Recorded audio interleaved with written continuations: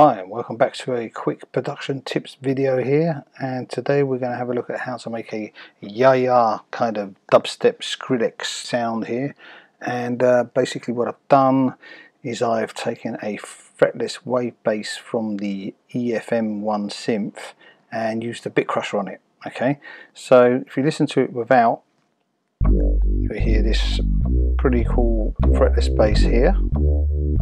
I adjusted the attack on it very slightly to make it a bit quicker, and then what I did here is I went from, we go from 8 bits up to 24 bit, and this was down at 0. Okay, so what this sounds like now when I bring this up, you hear this.